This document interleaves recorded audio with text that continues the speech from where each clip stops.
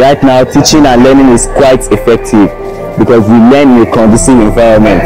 In those days, we had leaking roofs, but now everything is now modernized. What is happening here today, and one tends to look around, you can see that there is a total and complete transformation of what used to be of this place.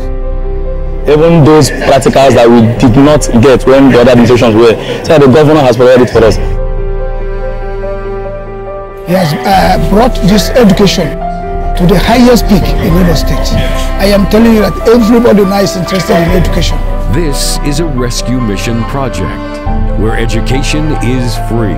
The Imo Rescue Mission. Imo must be better.